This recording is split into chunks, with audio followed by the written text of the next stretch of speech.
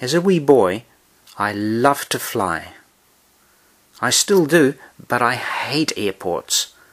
They are too big, busy and confusing.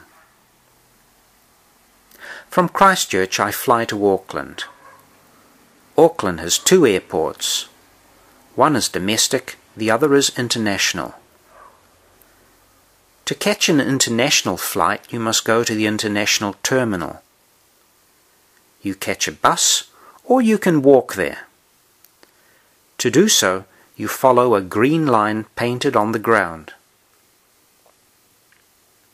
I go up to the check-in counter. The man laughs at me.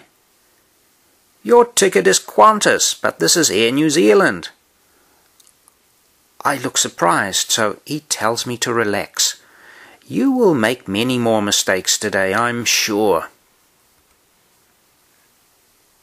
I'm tired, so I search for an empty row of seats. I fall asleep there. But after a few minutes, someone wakes me up, a security guard. "You cannot sleep here," he says. "You must sit up or be somewhere else." I go through the hand luggage check. Everyone has their hand luggage x-rayed. On the screen they see my camping stove. "Is it safe?" they ask. "Have you brought any camping gas with you?" It is safe, and I don't have any, so that's a relief. At Hong Kong I'm sleepy again, but the chairs are hard and it is noisy. Some workmen are using hammers and drills. A woman is using a vacuum cleaner. So I find somewhere else to get clean. I wash my face in a bathroom. At Taipei it is time for the airplane to be cleaned.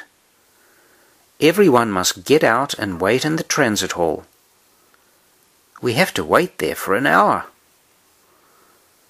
From here, it is 1,300 kilometers to Japan. That will take us 2 hours to fly. In Japan, I will walk twice that distance. But it will take me 2 or 3 months.